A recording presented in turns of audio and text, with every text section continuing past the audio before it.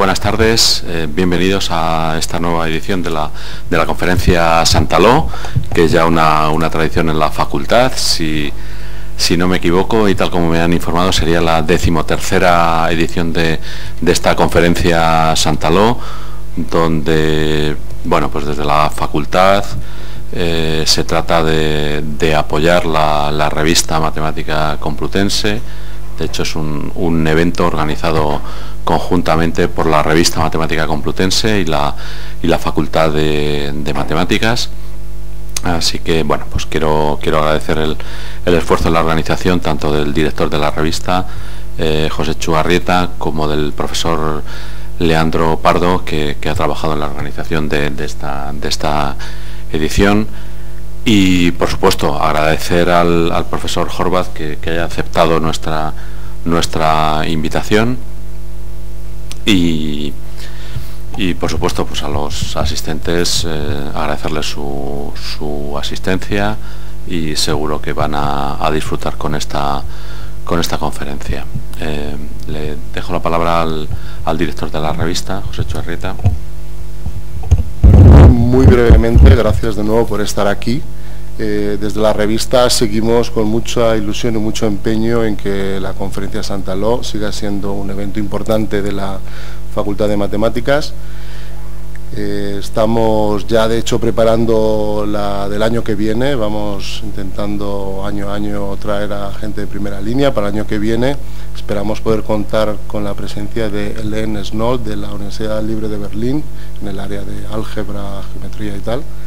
Y bueno, pues agradeceros a todos vosotros por estar aquí, agradecer a los estudiantes, que veo que hay público de estudiantes. Creo que intentamos que siempre intentamos que esta conferencia vaya dirigido no solamente al público especialista en el tema, sino que sea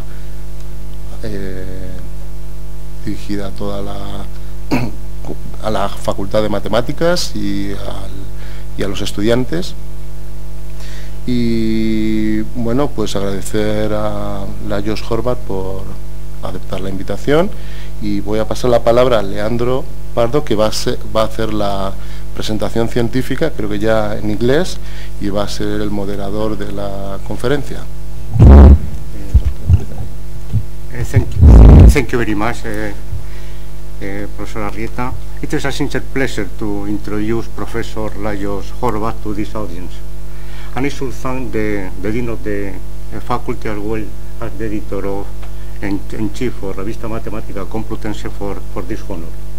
As most as you know, Lajos Horvath is professor in the Department of Mathematics and Statistics of the University of Utah.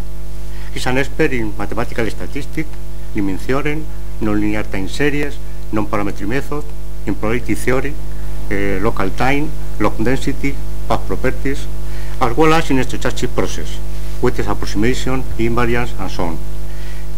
His many authored and edited books, as well as his paper, more than 300, are well known. His paper has been published in the most important statistical and probability journal, Annals of Statistics, Annals of Probability, JASA, Biometrica, Royal, Journal of Multivariate Analysis, Journal of Statistical Planning and Inference, and so on. He's member of several editorial boards, like Journal of Statistical Planning and Inference and Journal of Financial Time Series. Professor Horvath plenary Santaló 2012 lecture is entitled Functional Data Analysis. Professor Horvath, please. Thank you.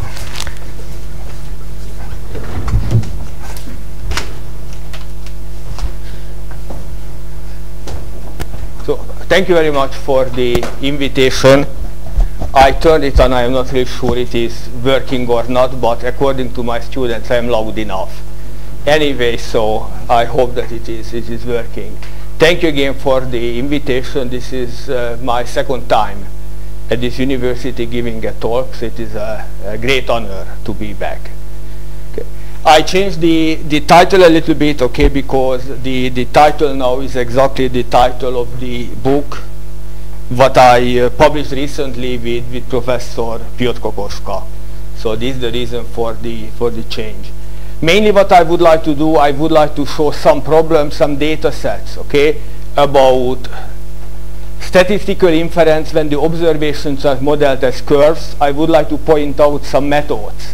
What kind of mathematicals can be used to analyze the data, and also I would like to see, okay, I would like to show you some consequences, okay, which came out from that one. There will be several pictures, okay, so all the pictures what I will show you, all the data analysis, they have been done by previous and present graduate students, okay, so don't ask me what kind of code I use. I didn't use any of them. All of them were done by my students. I'm very grateful for that one. Okay.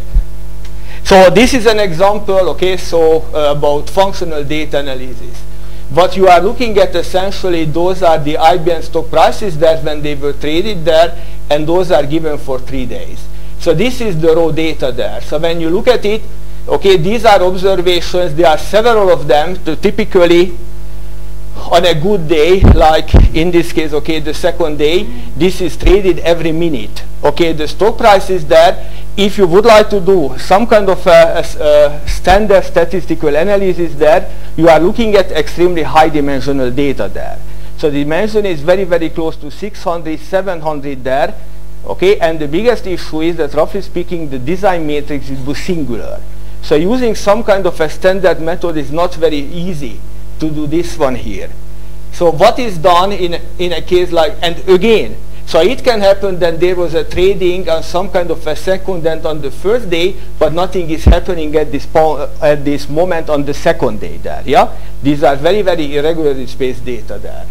So in case of functional data analysis, those points essentially just connected, okay, so like that one, and in this case we talk about, okay, a curve there, and those are essentially, okay, what we talk about the price curve, and this is what you will get nowadays on the internet. So the internet, when you are looking at stock prices and so on, you can see it, okay, coming up when something trading was done there. In this case, we are looking at 2 prices there. This one here is the IBM price, okay, and the other one is the Walmart stock price there. In this case, one of the interesting questions is, if you look at this one, okay, they are tend to move, okay, essentially in the opposite way. So the natural question is it true or not? That somehow there is a fundamental different behavior in case of the IBM, which is essentially like some kind of a high-tech industry stock there, or Walmart, okay, which is a staple, this is a consumer type of stock there. The other interesting one, data which has been studied lots of in the literature there, and these are the so-called magnetometer readings, okay, and there is the reference when this was connected there. This one is a very, very large data set, in essentially those magnetic storms, those are observed, essentially more than 200 locations on the Earth, yeah, and essentially what people are looking at, the strength, the direction, and all kind of things about the magnetic storms there. The data is essentially which has been collected in the 50s. Originally, it was a data set which people in physics like to collect, okay, and analyze it. And this was essentially the first big collaboration between the former socialist and the capitalist countries there. Nowadays, it became extremely important due to the use of the mobile technology there. So when there is a storm coming, then in this case disruption, okay, in communication, cell phones, okay, but I would survive, but young people may not survive for a very long time. But there is much more problem, okay, like communicating with aircraft, okay, directing aircraft and things like that one. So it's still a relatively a very, very large project, okay, which is going on, and people analyzing it. There is another very nice aspect to that one here. This is essentially data on a ball there, yeah? So essentially not like two-dimensional data, but you have some kind of a very nice, okay, geometric aspect to that one. Okay, the next one is a very, very famous data set there, and I like this one very much because I think this is the first time when one of my graduate students understood that there is money in statistics there. Okay, what you are looking at, this one here, this is a Swedish company which is providing a handheld device mainly to see how much protein is in the beef. More protein, it is more expensive, yeah?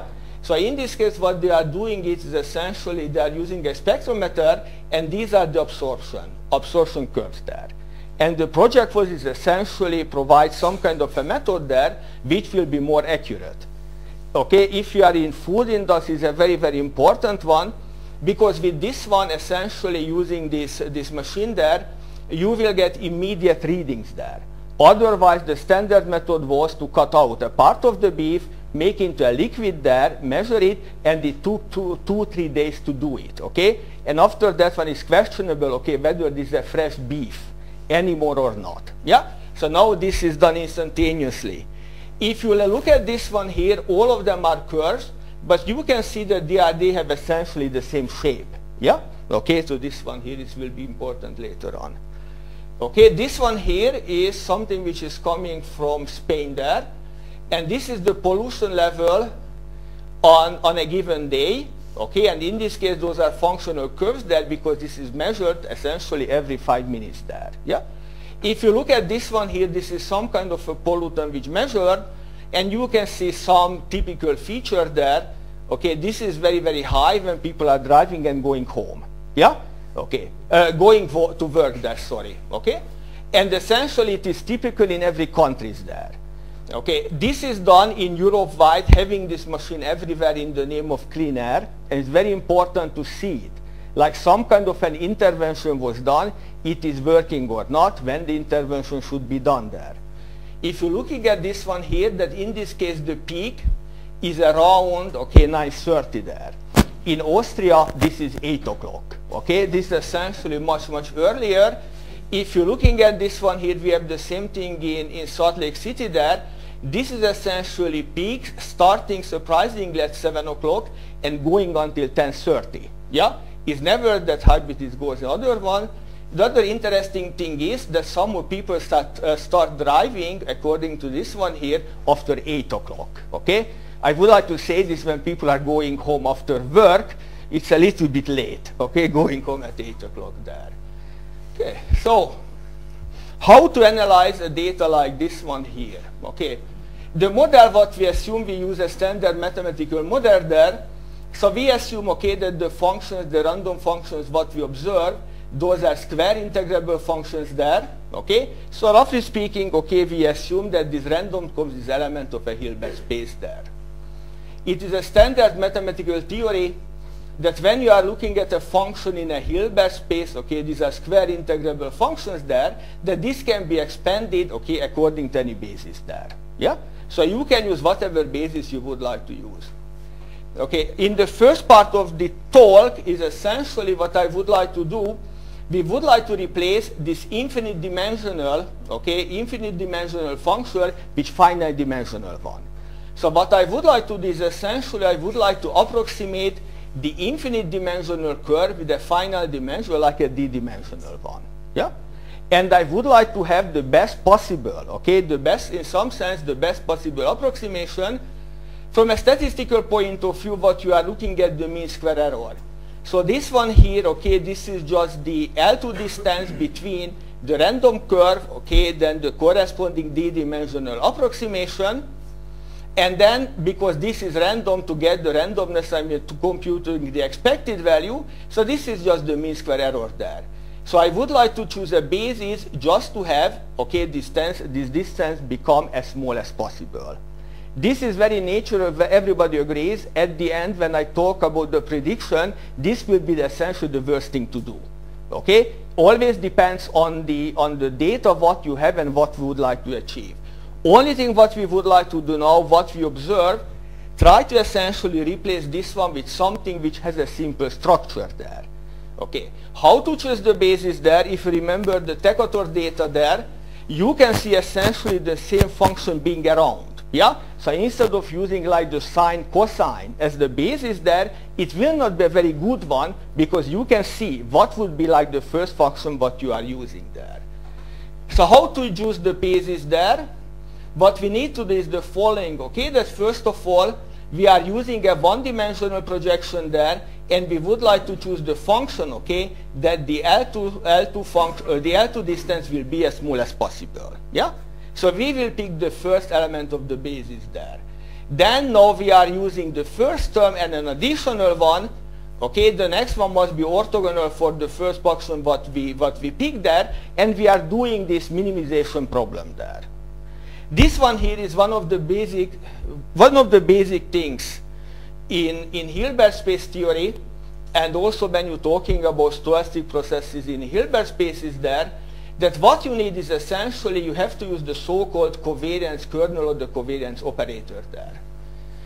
Since we assumed that the observations what we have, they have a second moment, this expected value here is finite. Okay, this is a well-defined function there. Okay, this function, of course, it will define an operator there, and since this is a positive definite symmetric function there, you can solve this problem there. You can to find the eigenvalues and the eigenfunction of this operator there. Yeah. Okay. So this means that according to this famous theorem there in real analysis there, then in this case this CTS, the covariance function, can be written in a form like that one, okay, lambda I phi I t phi I s there, okay, and this is converging in the L2 sense. And when we would like to have the best approximation for the functions, these are the phi i's, okay, what we need to use there. Yeah. So the basic observation is that whenever you would like to get the best approximation, then in this case what you need to use the elements, okay, of this covariance operator there. Roughly speaking, what you need, you have to solve this equation there, and you have to work with that one. Okay. Okay. So what kind of mathematical results you need to prove? When I will talk about the analysis of these curves there, sooner or later we will use the central limit theorem. If you ever seen even one single course, okay, in statistics there, the central limit theorem was there. This is one of the most basic ingredients. We will need something like this one in Hilbert spaces there, okay, and this is essentially the theorem, which is a very, very simple generalization of the earlier results there. So we assume that the observations are independent, identically distributed, okay, the observations are in L2, and then in this case the partial sums of these random variables can be approximated with a Gaussian random process there. The Gaussian random process will have mean 0 there, of course, because these observations, they have mean 0 there, and the covariance function of gamma n, this is the covariance function, okay, of the elements of these random functions there. This is the complete analog, okay, of the central limit theorem there. This one here is written in a somewhat strange way. Okay, what we say that you can find copies of the limiting Gaussian process such that the distance between this random function and copies of the Gaussian process, those are very, very close to each other in the L2 sense there. Yeah. The other thing what you need to remember, that when you are looking at this gamma and t, when n is changing, you are looking at different sample paths there, but the distribution will be exactly the same. The distribution doesn't depend on the value of n there, and our proof is a constructing one. Essentially, we are constructing those Gaussian processes there. A few consequences of that one. Okay, so one of them, when you are computing the square integral, this is converging in distribution to the square integral of the Gaussian process there. And in this case, just using that, okay, that this function has this covariance function CTS, and using the Karhunen-Loew expansion, we will have this very, very nice representation concerning the limit distribution there. This is just a weighted chi-square. And i's, those are independent standard normal random variables. And in this representation, the lambdas are showing up, and those were, okay, the eigenvalues of the covariance operator associated with this covariance kernel there. This is based on the representation that when you are looking at this Gaussian process there, this Gaussian process can be written in a way like this one. You have standard normal random variables, you have the square root of the eigenvalue there, and you have the corresponding orthogonal functions there, which were the eigenfunctions, the eigenfunction of this covariance operator there. Now, what we will need, this is just the central limit theorem there. In this case, we would like to see that, first of all, if you think about, okay, this data set there, okay, what I showed, for example, about the air pollution there, you would like to see if, for example, the mean curve is changing over time there. So this means that now it will be important which day you are looking at. So this, from a mathematical point of view, okay, you still have the xit there. T is the time during the I day there, yeah? But also essentially which day you are looking at, this is also changing there. So in this case we have a two-time parameter process there. Okay, x means how many days we are considering it. X is running between 0 and 1 there. And t is the other parameter because we are looking at functions there. Okay, both of them in some sense time. Okay, t is the time inside of the I day there, and you are taking the summation with respect to the number of the days. Okay. Now the approximation what we have, again the limit result, is very, very similar what we had before. Okay, only thing that we have essentially again Gaussian processes there, but no, you have two parameters, x and t there. Yep. Okay. In this case, again, the distribution of this process doesn't depend on the end there. Okay. The Gaussian process is completely determined by the covariance structure. The mean is 0, and when you are looking at the covariance, this is the previous covariance what we had there. So this is essentially coming what kind of expected value you have, xit, xis there. This is measured by CTS. And the other one, okay, this is the minimum x and y. So this means that you are looking at some kind of Brownian motion time behavior with respect to the other process there.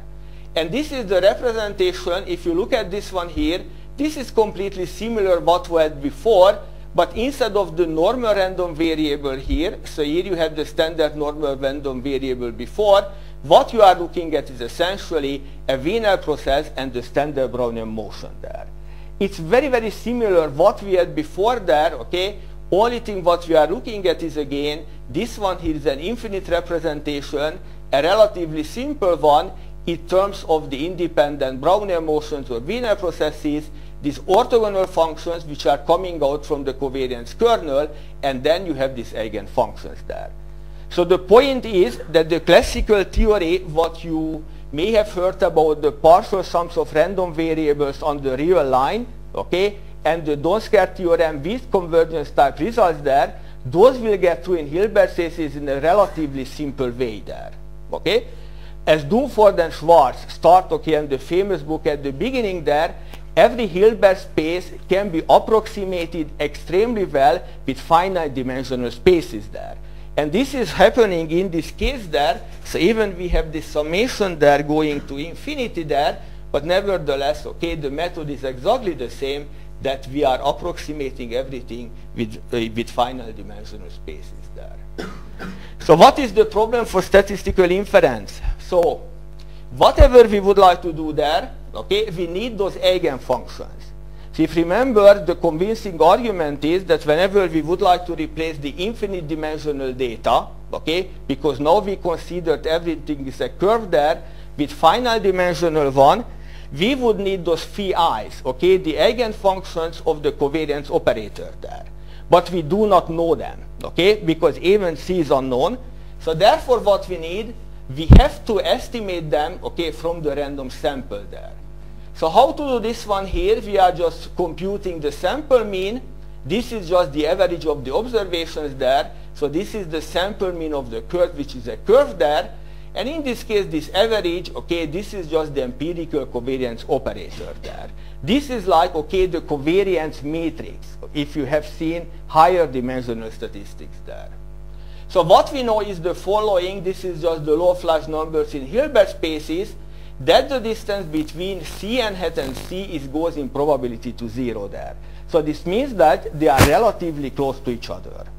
So what the natural thing in this case is just to compute, okay, the theoretical eigenvalues and eigenfunctions there. So instead of having the C there, the theoretical one, now you have the estimators there.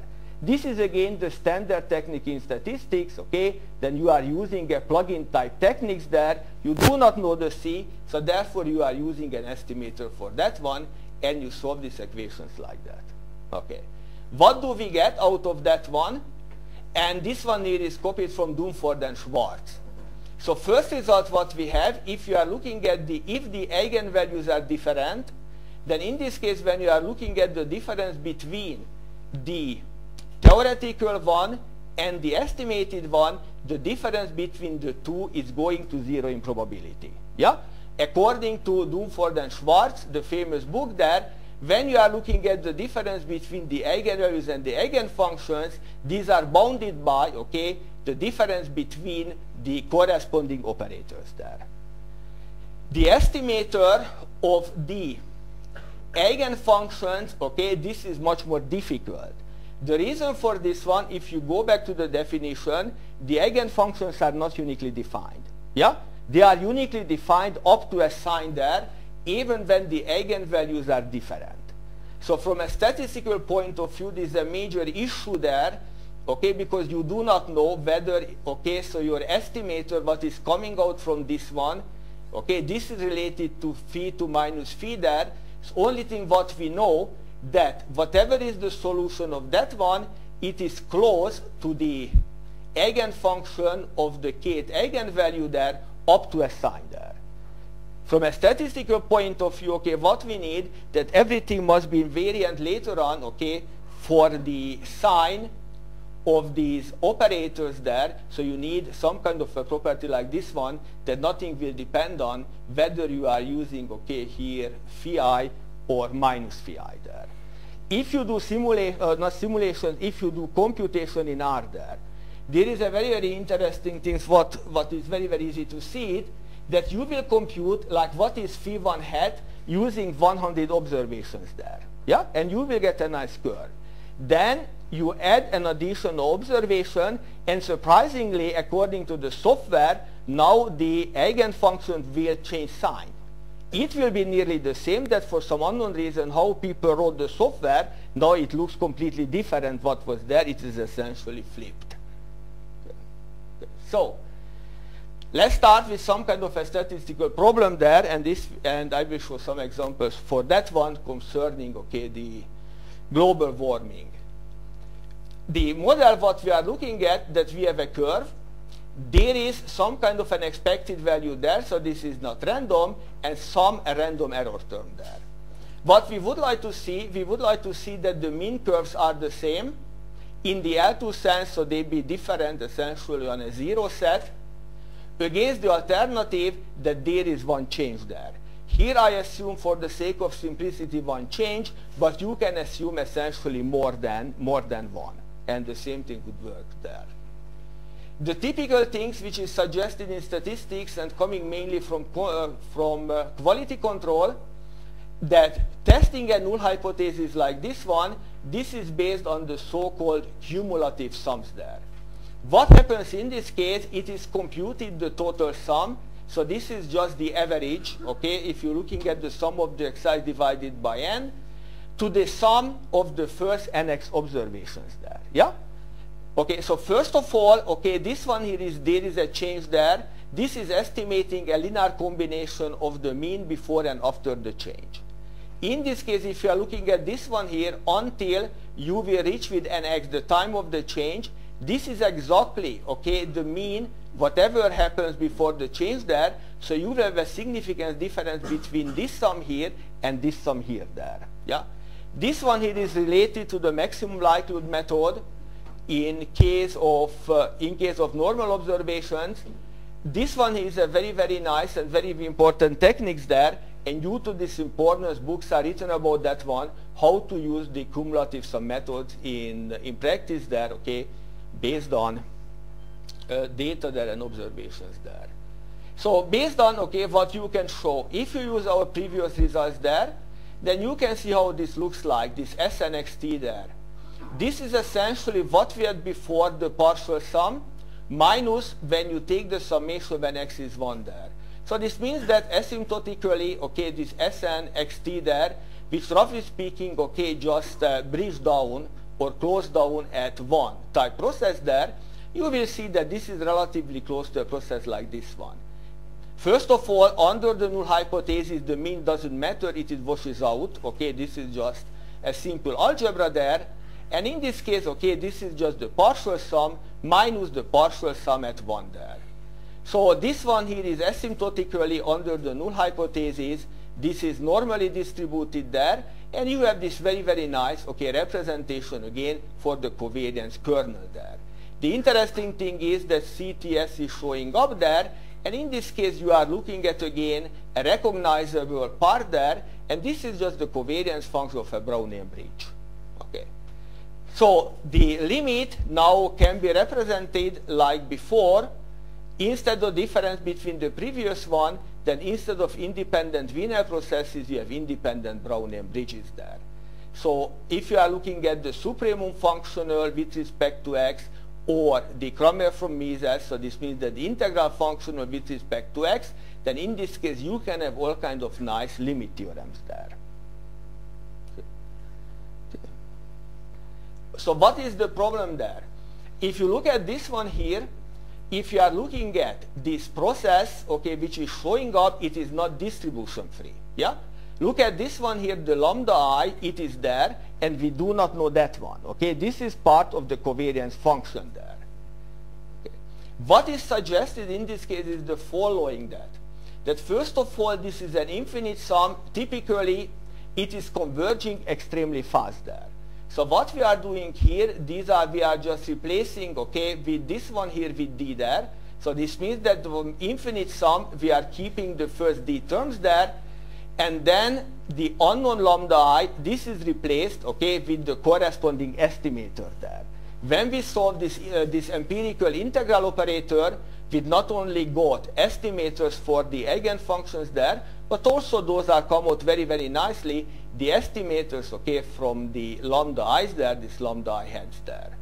So if d is large enough, then in this case, this term here, what now you can compute very easily.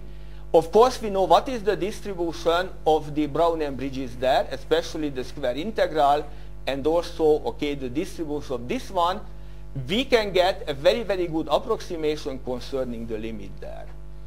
The question is how to choose the value of d there. And the natural technique is, okay, that if you are using d terms, it should explain a large part of the randomness from the whole data there. When you are taking, okay, the sum of the lambda i's, this is essentially, okay, the square integral of the variance of the limiting process there. So you would like to have, okay, so this large enough, then in this case you will get that this is 0.9, 0.95. So like 90% of the randomness in the data is explained with the first d vectors there. Okay. So in this case, okay, so you will have this approximation for that one. So in the examples what I show you, that in this case it turns out that d will be 8. On the data which I show you, in case of the Decatur data, when you're talking about the beef, not surprisingly, even 1 will explain 99% randomness in the data there. You were looking at the same curves, okay, in some sense, essentially there.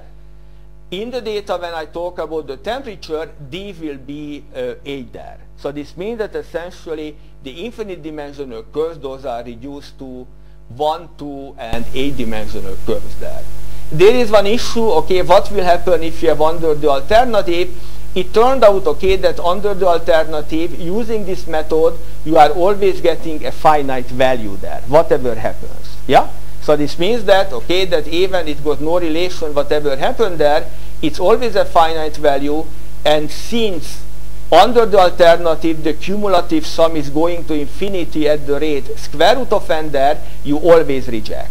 So roughly speaking, you do not have the problem that if you have the alternative, then in this case, okay, then you are getting some kind of a too big critical values there. Okay. The other one, it is the projection method, and this is coming, okay, from Ramsey and other people there. What they said is the following, okay, that pick a d there, and what you do is essentially you're projecting everything into the d-dimensional space there. If you are looking at this one here, okay, this is the observation minus the total mean there, and this is projected into the direction of phi I hat there. Yeah? So this means that what we are doing in this case, we are projecting the difference between the observation and total mean into a d-dimensional space there. Again, if d is large enough, then in this case this is supposed to be close enough, okay, to the, yeah, it should provide a good approximation for the limit for the original process there. We have the lambda I had there, and this is coming from the statistical fact that when you compute what is the expected value of this random variable here, this is exactly, okay, related to the lambda k there, and this is just an estimator for that one. Yeah. So what you are doing in this case, okay, so you are doing, okay, this projection there. So these are very, very easily computable, okay, just some kind of inner product integrals there, and those are divided by the corresponding eigenvalue there. Not surprisingly, okay, so in this case what you will get, that this partial sum is converging now in D01 in the function space sum of the squares of Brown and Bridges there. It's very easy, okay, if you go back, okay, what is happening here and what happened in the previous one. Okay, so when you had these lambda i's, now those are divided in the definition of the statistics there. Okay, here you have that, in the other one you are divided with this one, and this will be, okay, in a different part there. Yeah. This one here is, of course, come with a warning there. If one of the lambda i's are very, very small, roughly speaking, okay, this part will be not a very, very good one. Okay, so you have to be very, very careful not to have too many terms there. Yeah. So people think if you have a larger d, then in this case everything will get better. This is not the case. It's essentially an introducing more and more noise there is getting worse and worse. So here is a famous data set there. Okay, and this one here is the temperatures in central England going back 228 years there. Yeah. So the question is whether, okay, global warming is real. Okay, there is a very, very long, big discussion and lots of money floating around. Okay, the easiest way for a government to provide research, okay, looking at global warming instead of doing something real. Okay, it's much, much cheaper there. See, if you look at this one here, okay, so this is essentially a daily data what was collected in England for that many times there. And if you look at this one here, this is essentially the real observations there. The continuous curve, okay, what you are looking at, this is just a smoothed version of that one, okay, using splines. And these are what you are looking at, okay, these are just the monthly averages there. So the natural question is, okay, whether the mean curves remain the same during these 228 years there, or something happened, okay? Like the temperature is really increasing, in this case there should be some kind of a changes in the mean there. Okay, here is the conclusion there, what comes out, okay, from that one. Okay, that. Two methods were used. One of them, okay, was using this monthly data there, when D is 12. Yeah? Then in this case, okay, what you are looking at is the beginning of the data, and these changes we found there, this one and that one here. Yeah? If you are using the functional data, so you are looking at this observation and curves there, then in this case 8 projections explains 97% randomness in the data there. Yeah? In this case, okay, so first of all, whenever you had one change there, now this is essentially split into 2 there. Yeah?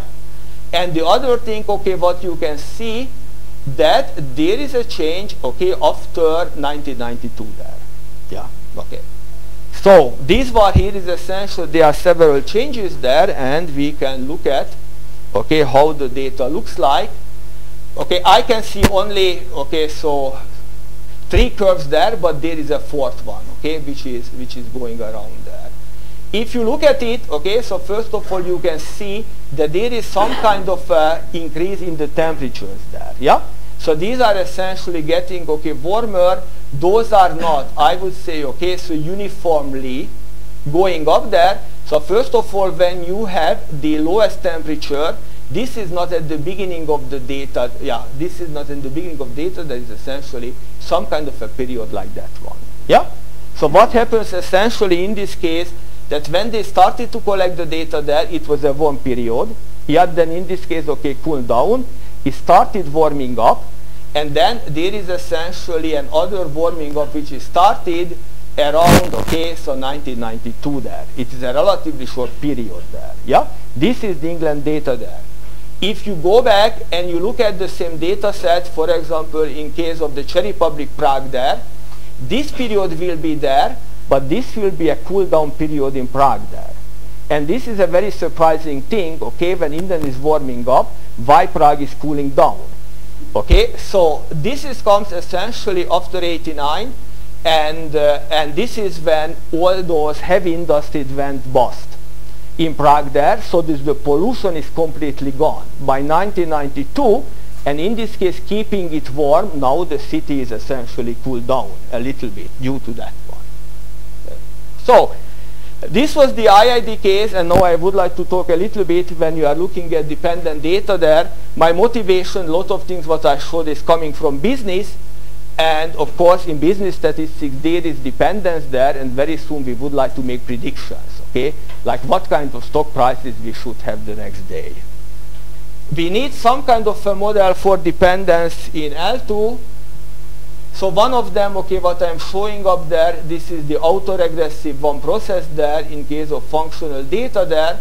This is very, very similar how an autoregressive one process is defined there, but instead of just multiplying the previous observation with a constant there, okay, now what you are looking at this one is a function. So roughly speaking, you are taking out the average with respect to kernel what happened on the previous day. The main thing what we would like to know in case of time series there, whether what you defined, it has a stationary ergodic solution there, and for this one it's relatively easy to find conditions like that one. So this is well understood, that one. Okay. Similarly, you can define the autoregressive moving average, okay, with parameters PQ there.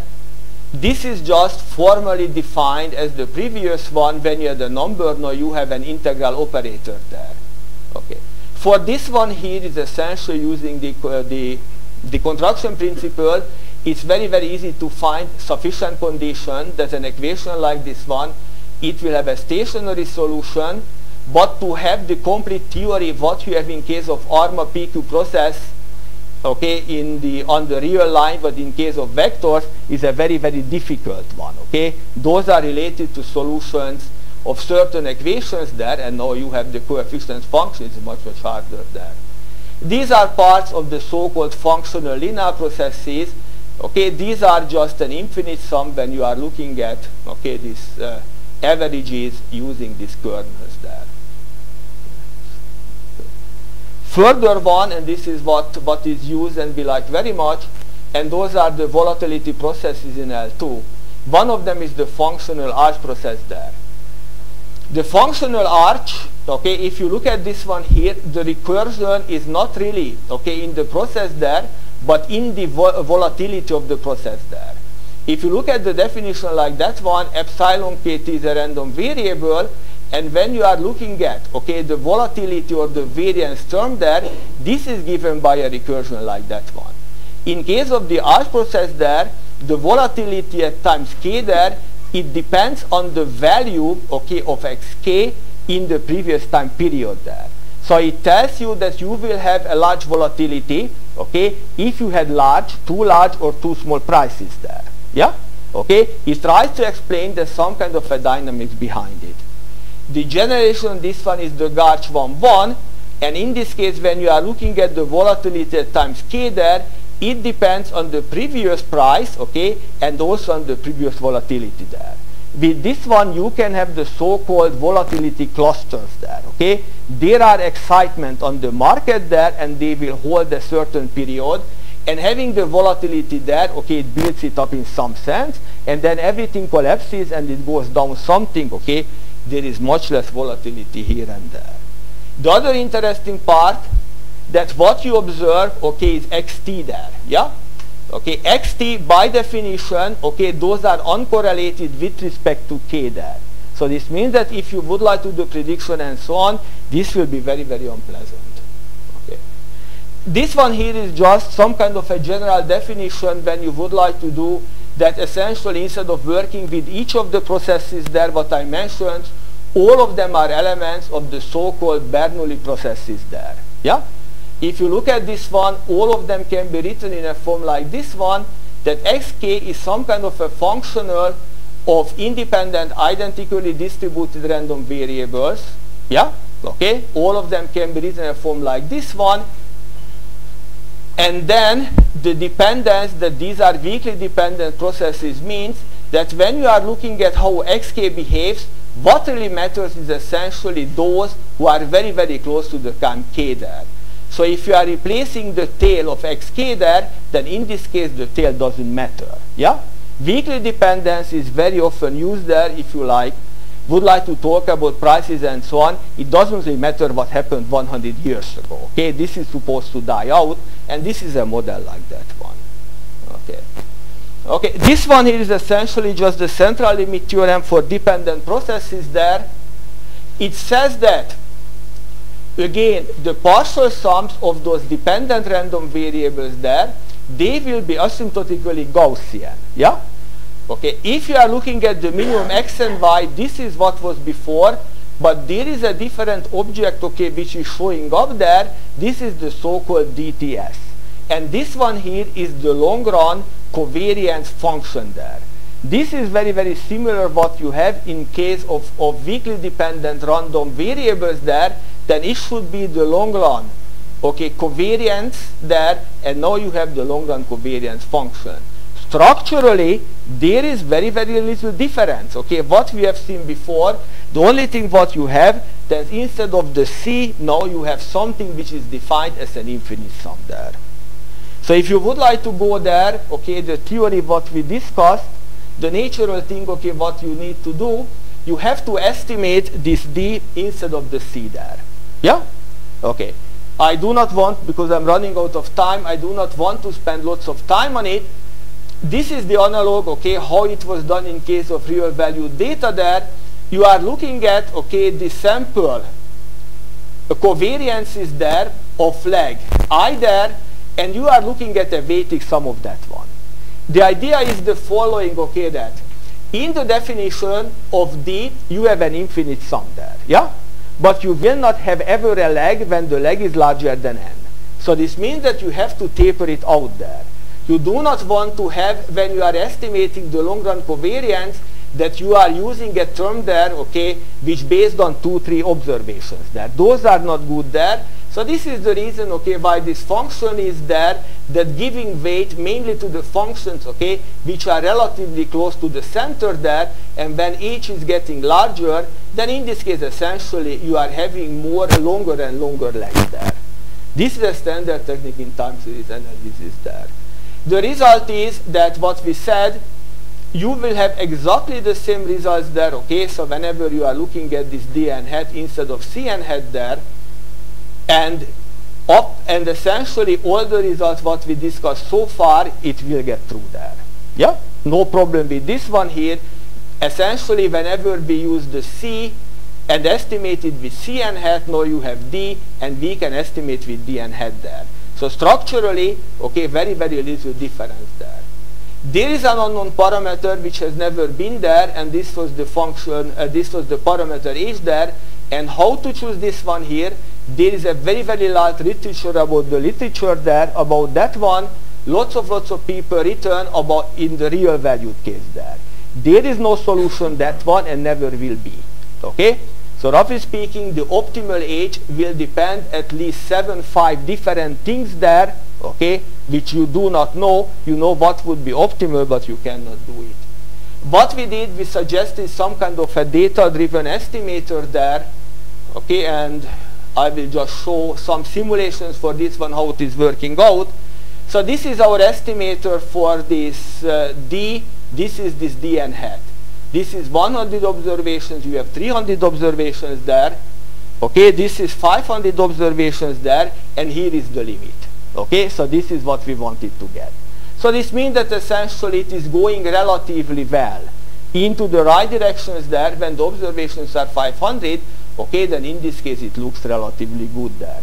I am talking about, okay, so our motivation was financial data, and having okay, 500 daily observations is nothing, because you are talking about 1.5 years. Okay, so it's a relatively small one. These are the cumulative intraday returns, how they look like. Okay, and in this case, okay, when you are looking at this one here, this is the estimator. Yeah. If you look at this one here and you compare to the previous one, okay, there is a very, very big similar to that one. Roughly speaking, okay, this one here is very, very close when you are looking at the sums of uncorrelated random variables there. And this is converse, is essentially when you are talking about returns, those are Gauss-Star processes there and those are uncorrelated.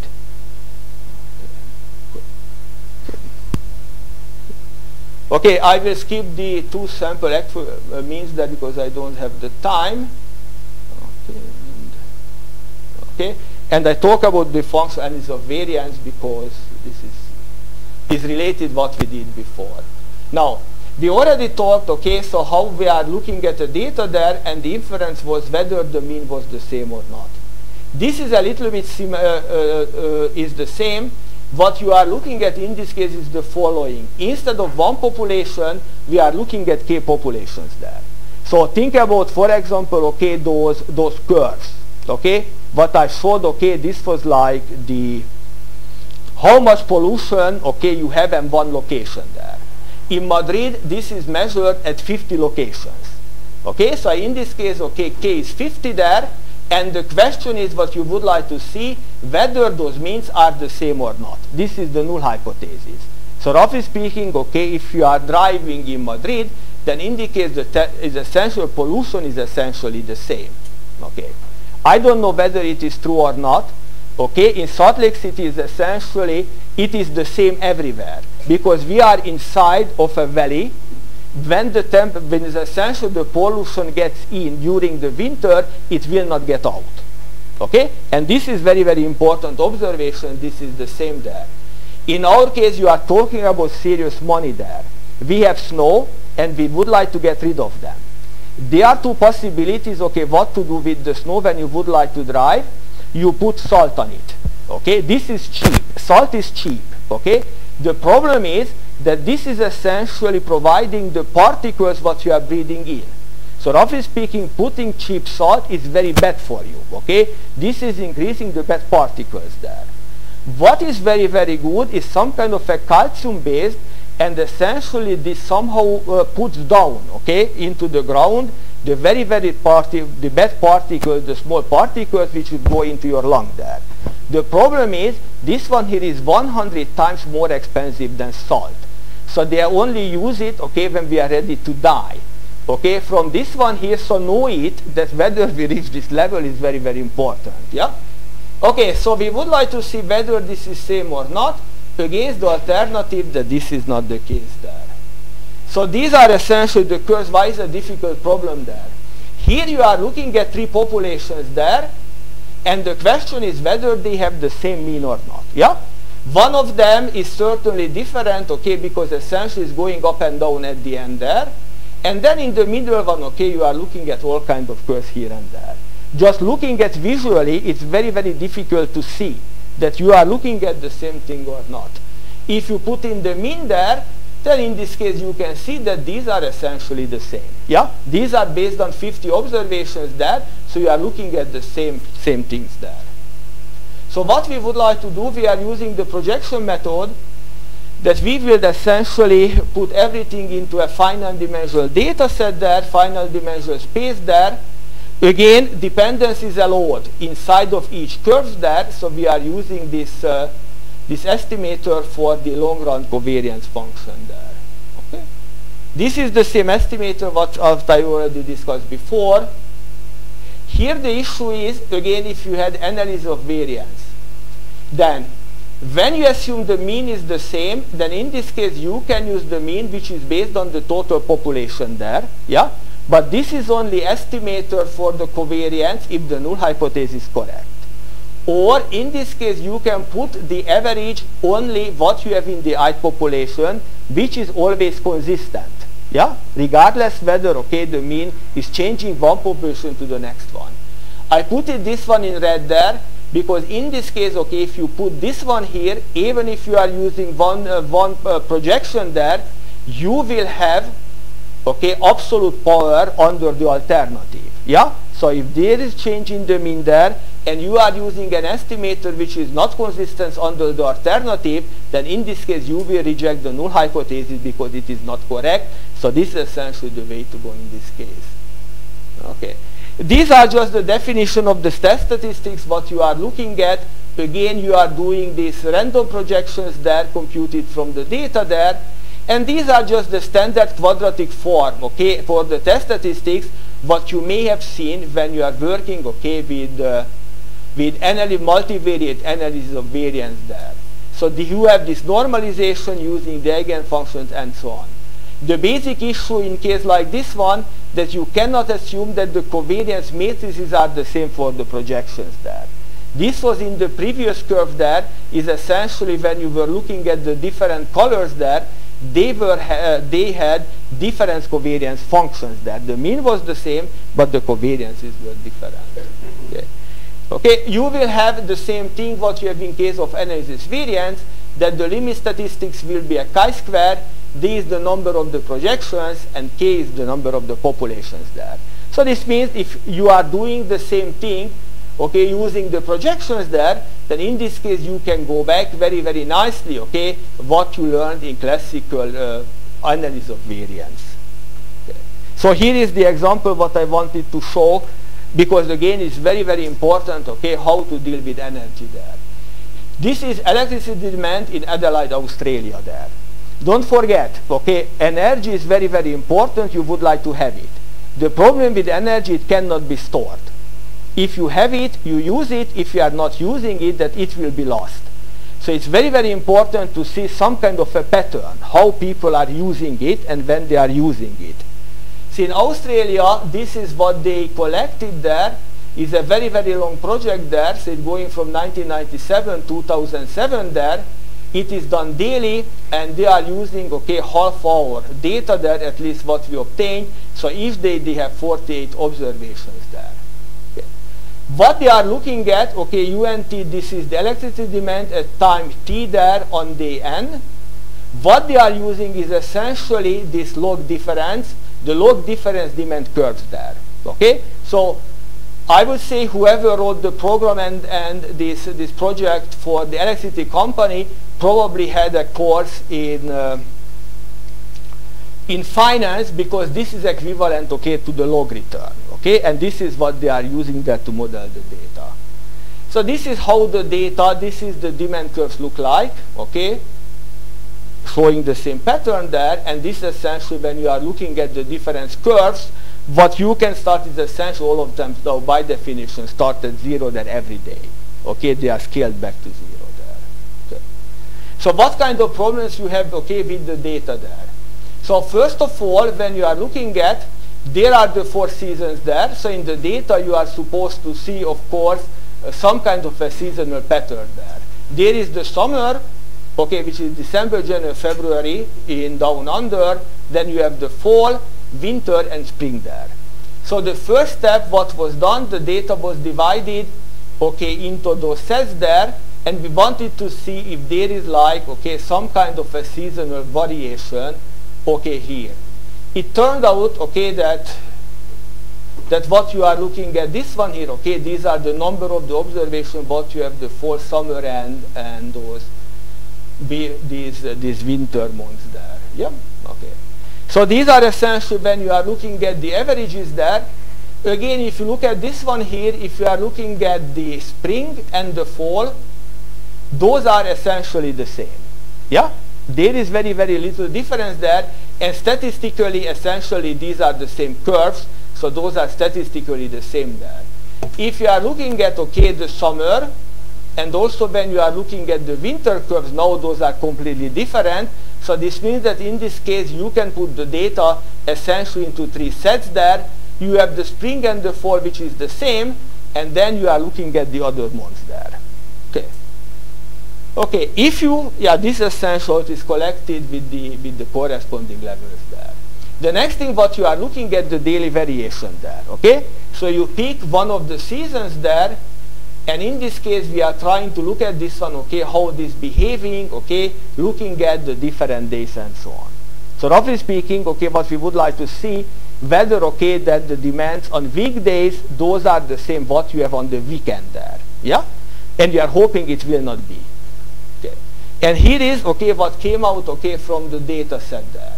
These are essentially the curves what you are looking at, yeah? And these are the weekdays. All weekdays are the same except Friday, okay? So Friday around 2 o'clock, it looks like people in the light, they stop working already, okay? They are essentially start behaving like some kind of a, okay, day, and this is very, very, okay, similar to the pattern what you have essentially on Sunday there, yeah? And similarly, when you are looking at the other curve, okay, that the Saturday curve there, they have different patterns there. And this is a very, very interesting one. So roughly speaking, okay, so demand for electricity is essentially tapering off in the middle of Friday there. So roughly speaking, essentially, it's not worthwhile to produce as many energy what they are doing on weekdays. People are not really working anymore. The other thing, okay, what you are looking at this one here, then when you are looking at the demand on Saturday and Sunday there, those are different, okay? So demand on Sunday is much less, okay, what you are looking at, okay, on Sunday there. The explanation for this one here, that okay, then this is typically people are not at home on Sunday. Okay, so this is the reason why they are using a little bit, okay, less energy there. And then Sunday, okay, they are at home, and roughly speaking, okay, they are heating or using air conditioning and things like that one. I wanted to at the end to show a few problems there. I always assume when I talk about the data there that I had, okay, stationarity there, yeah? And this is a very nice and interesting question, whether when you are looking at the curve, those are really stationary or not. Yeah. The other interesting thing is that we're always using, okay, this dn hat, the estimator for the long-run covariance function. What is the distribution of that one? When you are looking at essentially IID case there, and you are looking at the estimator for just the covariance function there, this is well understood. This one here is a very, very difficult one, and this is the problem with the prediction there. Yeah? If you are looking at the prediction there, the problem is that it can happen there that whatever you have here in the coefficients there, these are very, very badly predictable. Yeah? This is an infinite series there, and it can happen when you are looking at like the first 10 coordinates there. Those are uncorrelated with respect to time there, and whatever is really providing the correlation between the previous observation, this is coming much, much later. So this means that if you would like to use the prediction there, it may not be the best thing essentially to use the basis what we use so far. So roughly speaking, okay, when you would like to do the prediction, you would like to have a basis which is essentially predictable and work with that one here. Okay, of course, you cannot assume that first of all you can predict 100% randomness what you have the data there, a smaller percentage, but this is what you would like to capture when you are choosing the basis there, that in case of the prediction there, roughly speaking at the basis there, those are essentially, they got the coefficients which can be very, very nicely predicted from the data there.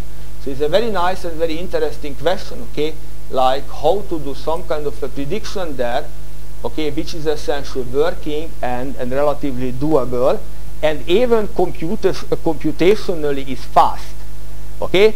In a lot of cases, okay, it can happen there that even xit is observed, for example, when t is 1/2, and you would like to make the prediction, okay, when t would be 3/4, yeah. What will happen, okay, like 3 hours later there.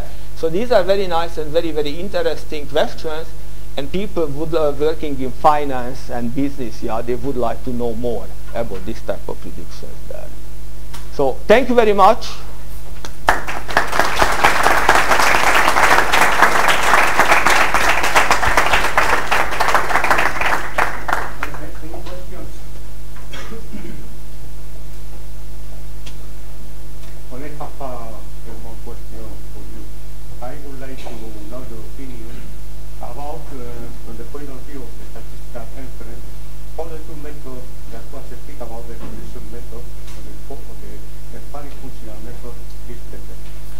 in general, the fully functional method, okay, it should be better. Because the reason is you do not have to choose in advance how many predictions you are using there. Yeah? The problem is when you are doing the fully functional approach there, it can happen the unknown covariance, okay, long-run covariance and things like that one, they will be part of the limit results there. So this one here, okay, using the fully functional method, it is done by several papers, okay, in Spain.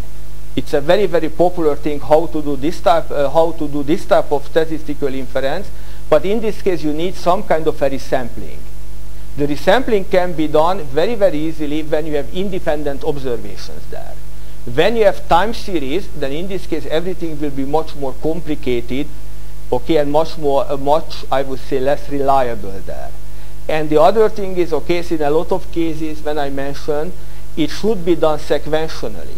Like first of all, when I talk about the pollution, okay, then like it reaches some kind of a level there, then in this case it should stop and send out some kind of a signal that something should be done and so on. And in this case, of course, okay, to attach significance level to them, you cannot really do resampling, okay? Resampling requires time and things like that one. So in this case, okay, in a situation like this one, this may be better there, yeah? But if you can write, okay, very, very fast programs, okay, doing this and that, in general, okay, the fully functional should be way, way better. Thank you. Yes? In your analysis of the data that we have, can you see that there is a global warming? Okay, so the answer for this one, okay, the answer for this one here is yes and no. As a good statistician, I never take sides, okay? What you can look at it, okay, so like when you are looking at the European data there, especially in Central Europe there is some kind of a pattern which is going on there, okay? So first of all, in Central Europe, two types of things are essentially fighting each other. One of them is like what you have in for example, okay, Netherlands. Everything is nearly the same, okay? Nothing is too cold, nothing is too hot, yeah? And then you have the so-called continental temperature, like what you can have in Ukraine. Very, very cold winters and very, very hot summers there. And somehow when those things, okay, differ from each other, this is moving around there, yeah? Okay? It can be, okay, so first of all, this should be the temperature data that even having 228 years, okay, this is not a very, very long one, yeah? You can see all kinds of changes, whether those are changes there, yeah? But whether those were man-made or those were natural things, it's very, very hard to say that one, yeah? I am very, very big supportive, okay, that global change is real in some sense because I like, okay, cleaner air. Okay, when we live in Utah during the winter, when we look out from our window, we can see the red air over the city there. So having a little bit, okay, better air due to global warming, it would be nice. Okay, so something like that one here. The problem with the global warming, when people go back and essentially they collected data, those are not real measurements there, yeah? Okay, and from that one, what they looked at, okay, like sea ice and things like that one, they attached the number to it, saying that this was the temperature. Well, okay, what is the variability in this one is hard to know. There is one very large data set, and this has been collected by a Japanese family since 1100. They do not have real measurements. Okay, what they have, when certain flowers started to bloom, when certain, okay, bees and okay, insects appeared and things like that one. So based on what they wrote down in the diary, people try to attach numbers to it. Yeah? Okay, and it's hard to know, okay, whether those are, yeah, those are real. So you don't have the data there. Yeah.